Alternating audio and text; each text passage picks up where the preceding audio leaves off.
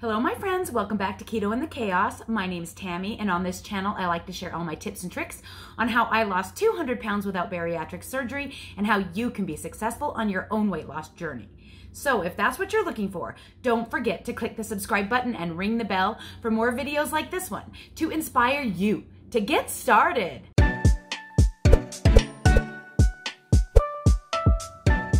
Hello everyone, welcome back to another video. I know it has been a hot minute since I have made videos for you guys. Life has gotten a little bit crazy and I'm finally getting the chance to sit down and make this video for you. Today we are going to be talking about the top 10 things I used in my recovery after my tummy tuck surgery. So if you are new here, you may not know that I had a full 360-degree belt lipectomy, which is basically a tummy tuck that goes all the way around, an entire lower body lift. I also had muscle repair of a 15-centimeter diastasis recti, and I also had a Fleur-de-lis incision down the front, which is the vertical incision. To make matters fun or whatever, I added in a medial thigh lift because I was lifting the booty and the outer thighs. I decided to do also the inner so that everything would be nice and tight all the way around the bottom. And those are the surgeries that I was recovering from, so it was pretty extensive. So I feel like pretty much whatever plastic surgery you're going to be doing, especially if it involves any kind of a tummy tuck, this is all going to apply to you. So if you are looking into plastic surgery and you're trying to decide what are the most important items that you're going to need for recovery, this is the video you're going to want to watch. So let's get started. Number one most important item that I could not have lived without, and I'm so grateful that I invested in, is my lift chair. This lovely lift chair was my constant companion and place where I lived and recovered for a minimum 2 weeks post tummy tuck surgery. With the lower body lift, I was able to sleep a little bit, maybe more flat than some people. So if you are going to have just a regular tummy tuck, you might need something to go under your knees, like a wedge pillow or some kind like that. For me, this worked perfectly. I actually got my lift chair off of Facebook Marketplace. It was brand new, never used. The only thing that was wrong with it is one of the sides is a little loose, and it never affected anything for me while I was recovering. And I got it for like $175. So you don't know what's going to be out there. If your surgery is coming up in a few months, you have a lot of time to scour for a used lift chair. Go check them out. Some of them are more plush than this one. This one was kind of puffy, but you know, I didn't really feel like I was uncomfortable at all. A lot of people say they can't sleep on their back, and I usually am not a back sleeper, but I was able to sleep just fine in this thing. About, I don't know, like 2 weeks in or something, I finally got in my bed, but I bought a wedge pillow set for my bed and I actually never used it at all.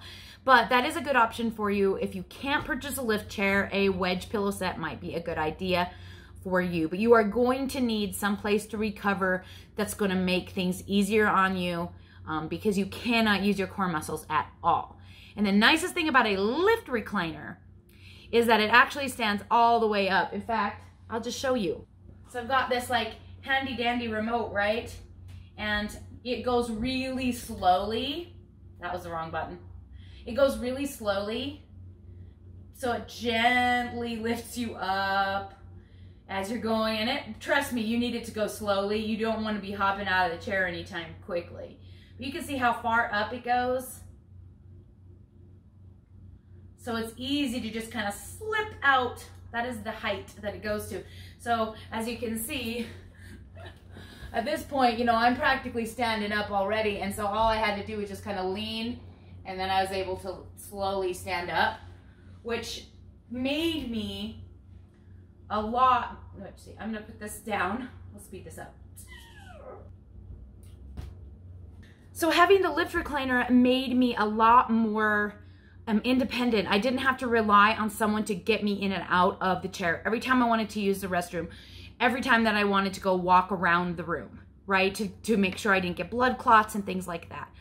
One other thing that I did use that I didn't buy is not on my top 10 list, but it is one of those leg squeezers. So I didn't have to get up so much the first night. They sent me home with one of those, where I just kept them wrapped around my legs. It was kind of a pain to have to unhook them and stop them from working every time I went to the restroom. But I have to say, like, it made it so I didn't have to make myself get up and walk that first day, which was very important. But like I said, they sent me home with those. That's not something I personally purchased. They are available to purchase on Amazon though. So if you are looking for something like that, that's not on the list. So let's go back to the list. There's lots of things I use that probably it could be on the list, including compression stockings, which is not on the list. Okay, the second one that I feel like was pretty vital for me was a walker. So I have my walker right here still. I actually got my walker at the secondhand store. I just happened to be there looking for something else and came across a walker, a shower chair. What else? There was like 3 things I think that I got. Maybe it was just those 2 things. And I was ecstatic. I think I got it for like $5. Here it is without the thing. But one thing that I found later that I wish I would have had from day one is this tray. I had such trouble. I bought myself a little, like, you can see this little rack over here with my popcorn on it. It still has some of my snacks that I ate way back then. It's still got, I just still using it for that. But I bought that little 3 tray thing, which is not on the list. But it didn't come like where I could eat. It didn't scoot up next to me where I could eat. Someone suggested to me this walker tray, and I wish I would have had that from day one because I think it would have made things so much easier. You can pull it in, you know, right here to your lap and just eat. And I think that would have been ideal if I'd had it from day one. By the time I actually picked it up, I didn't really need it anymore, and I used it a couple of times. Now I've just been using it to like put things on, like I had it by my door. It was just an easy place for me to keep things that I was looking for. Now that I'm kind of back to normal, I got to get this thing out of here and decide what I'm going to do with it. I think I'm just going to find somebody who is going to be doing loose skin surgery in the next little while and just pass it on to them. Okay, so that was number 2.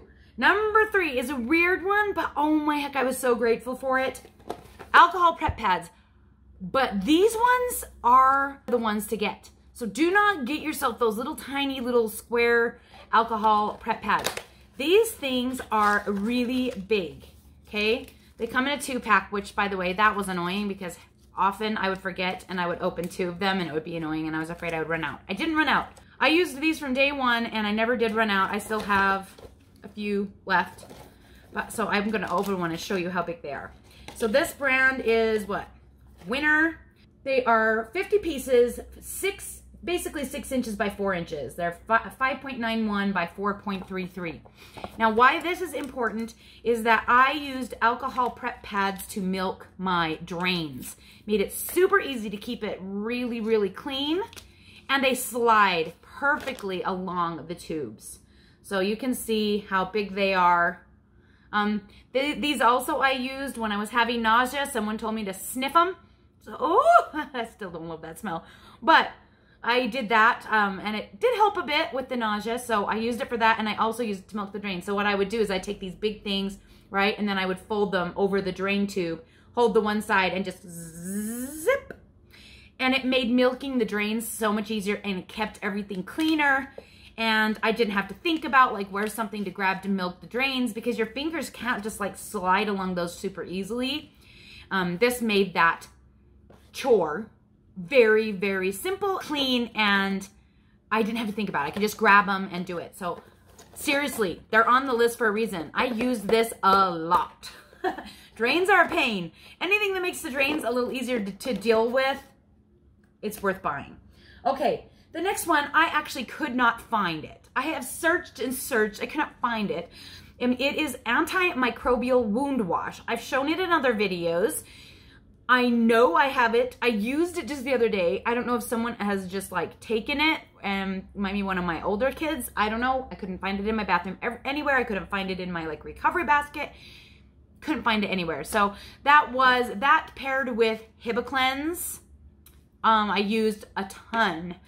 So the wound wash was really, really great for a couple of things. Number one, it made me feel like I could keep my wounds really, really clean even if I didn't shower.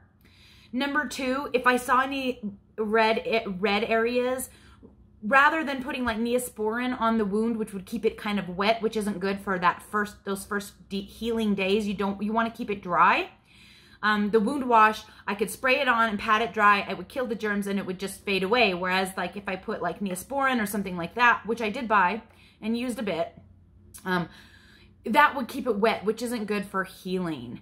The Hibiclens I used both before surgery, which they did recommend that I have. They gave me some, but I bought myself a bottle, and after. And actually, I'm still using it because it seems to like help with body odor and stuff like that. So does the antimicrobial wound wash.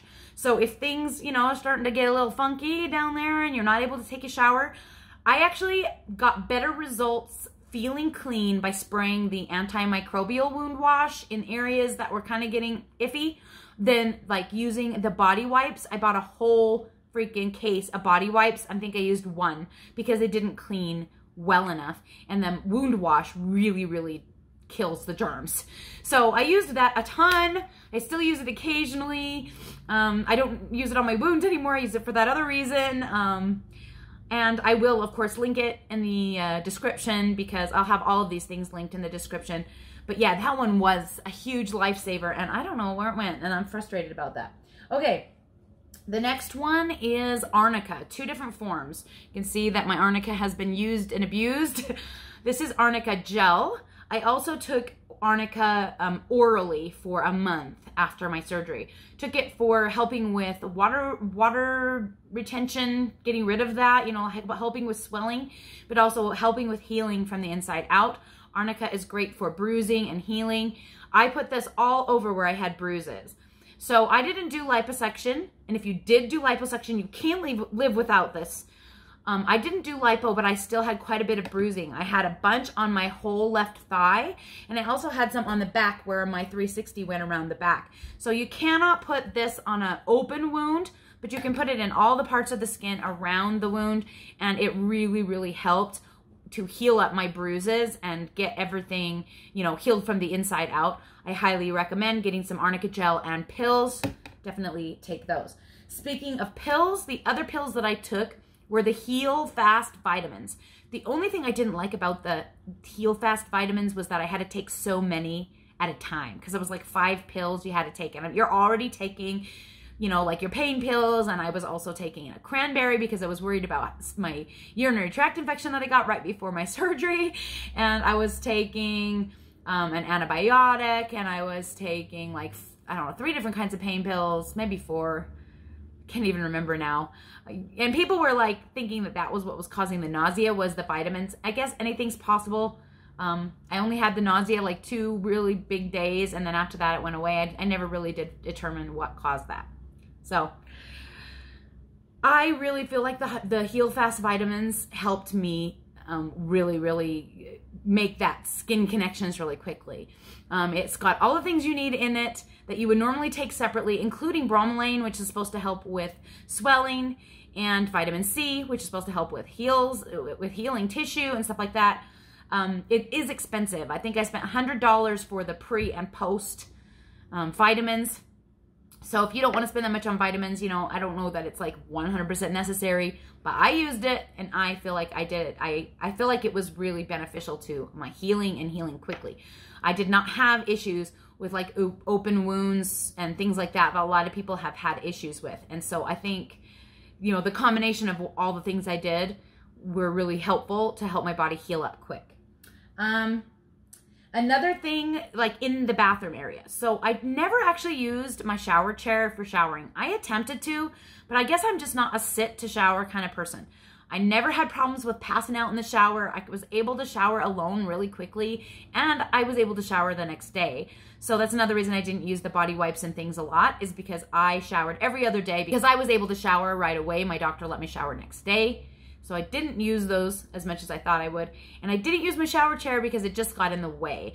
I basically used it to hold my supplies, like my Hibiclens and things like that, and my shampoos, so that I could reach them without having to bend over, because some of mine are on the floor, and I didn't want to have to reach up because some of mine are on the little hanging thing. So I kept them like right there, which made it a lot easier. And then of course I had it there just for safety in case I did feel woozy and had to sit down. But that did not happen to me. It did happen to people I know. So you may want to have a shower chair either way, but I didn't use it as much as I used the handheld shower head. I never had a handheld shower head in there before, and I might take it out now because I can find it kind of annoying the way it doesn't really spray well for me to like shower under it without using the hand thing. But when I'm trying to like, you know, deal with washing things and rinsing things really, really well, the handheld shower definitely helped. That way, if I needed help from someone else, it probably would have been easier for them to help me with that too. I never needed help with washing my hair or anything. I had it really lucky. I did not have issues with the things that I thought I would use. Like I even bought a tub one so that I would like be able to sit in a shower chair and just lean over and have Dave like wash my hair. Never had to do it, but I have it still not opened just because I bought it and I still have it. Let's see. Another thing for the bathroom was my bidet sprayer. It was literally one of those ones that you just attach to your own toilet. Dude, that thing is awesome. Why have I never had this before? That made things so much easier, if you know what I mean. Because I could rinse, and then I was able to just, you know, pat a little bit, and I didn't have to stress about turning and reaching and, you know, all of that. I actually went from the front and was able to reach back. Everything was so swollen and pulled tight. Everything was kind of like open, if you know what I mean? Made it really easy. That's maybe too much information, but let's just say, suffice to say, the bidet was a lifesaver. I didn't ever use the standing urinal. That's going to be in another video, but I was grateful, number one, for the walker because I used that to lower myself down onto the toilet, and also for all of the muscle strengthening in my arms and the squats that I did before surgery, because if I hadn't had that strength to lower myself slowly down, the thighs would have killed me. I was so afraid I would sit down too quickly and just like pop open the thighs. And even though the doctor swore to me that could never happen, he's like, that will never happen. Never. He like assured me a million times. He's like, trust me, it's not happening. I was still paranoid about it and it still stung. So I needed to go down really, really slowly. And the walker and the bidet saved me in the restroom area.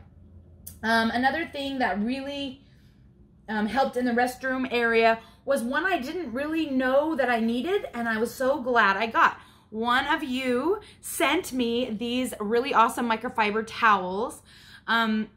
They're really like fluffy. I have washed these now. I mean, they're looking kind of dingy than they did when I first got them. I actually got, well, I added these to my wish list and someone bought them for me. I probably wouldn't have bought them, and I'm really grateful that I had these. So I actually highly suggest buying a set of white microfiber towels. I will link the ones I got in the about section below. These saved me, and I'll tell you why. Number one reason, when you're showering after surgery, especially if you still have your tapes on, you're supposed to pat everything dry and then wait for the tapes to dry all the way. So this microfiber made patting to dry so much easier. It's so much more absorbent than a regular towel.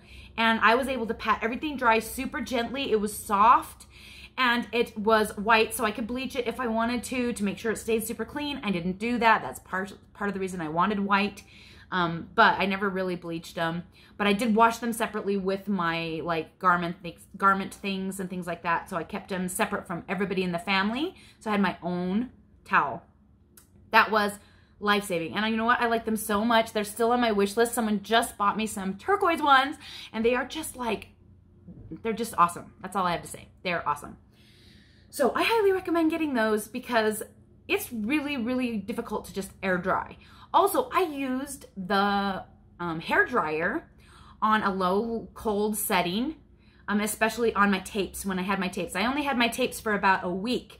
But, you know, every time I would shower and they would get wet, I would gently use the cool setting on the hairdryer to help after I patted dry it with my microfiber towels. Another bathroom item that I used that was absolutely vital was a lanyard.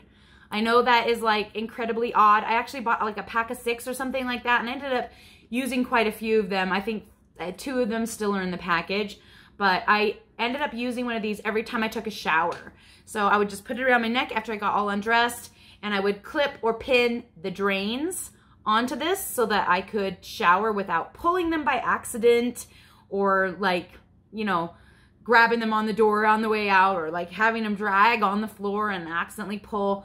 This was probably one of the most important things in the restroom area. So I had my little combination of things that I used to make showering easier, and this one was very important. All right, so those are the top 10 things that I use. I use so many more things. I decided to throw in a couple of extras. I have a whole video about compression that you probably have already seen. My fajas were vital. The number one thing I like about this brand, this is Isabella, and my doctor actually put these on me and gave me additional ones as I got smaller. As my swelling went down, he gave me more of them for free. It was included. The number one thing was the huge potty hole. I cannot even tell you how important it was to be able to just sit down, use the restroom, and know you weren't going to wet yourself all over your garment. That was vital to me. Morena and Isabella both have this big, huge opening, and the fabric is really good. They're vital. This and lipofoams, coupled with lipofoams, which originally I did not buy lipofoams, but my doctor actually put one, kept everything really smooth, and I could adjust the amount of compression based on how many foams I put in. So when I started getting, the garment started getting a little too big and loose, I was able to put in more foams. Now they did end up causing me a rash. I don't know if that's because I didn't throw them away and get a new, maybe it was bacteria somehow in it. I don't know. But yeah, I did end up using lipofoam, and I didn't think I would since I didn't have lipo, but I did. I used it a lot. And that's one bonus set. And then the second bonus set was protein snacks. You guys know how much I love these. I'm always talking about them. And other protein snacks like Quest chips. There's also some like protein puffs that Walmart sells that I used a lot. Protein snacks saved me because a lot of times I didn't really feel like eating, and trying to get the amount of protein that you need to heal is really, really hard. I don't even know how many Built Bars I ate in a day. It was a disgusting amount of Built Bars. They literally saved me. I ate them constantly. I also had protein shakes on hand, protein powder, and Dave made me some really great smoothies. I'm sure you guys saw it in some of my videos at the early, like what I was eating after surgery. But I highly recommend having a huge stash of protein snacks on hand so that if you don't have a good appetite, or if you are unable to have somebody make food for you, and you can have your little cart, that wasn't on my list, but I did use it quite a bit, with all of your snacks and important things on there, then you can have something that you can eat that you know you're getting protein and tastes good, and you know you can force yourself to eat it, and you're getting like a lot of protein in one. You know, you can have any kind of protein bars or whatever that you want, but these are the ones I like the best. So I do have a code for Built Bar in case you didn't already know. You probably did, but it's Keto Chaos. You get 10% off of every order all the time, anytime on BuiltBar.com. So if you want to buy some of those for your upcoming surgery, go order them. They're awesome. Every flavor is delicious. They taste like chewy caramel, chocolate covered chewy caramel, and they're awesome. All right, so I think that is everything. That is my top 12 or 13 or 14 or 15 list of things that I used post surgery. You guys know I bought a lot more than that. If you guys are curious to all the crazy things I bought, check out my playlist in the end card, because it's gonna have all the list of the videos I made, and I made a video of all the things I bought for my surgery, and then these are the ones I used out of all of the ones. And then I will be also making a video about the top whatever things, I don't even know how many, I bought and did not use at all. So watch for that video coming out soon, and thank you so much for watching. We'll talk to you all again soon.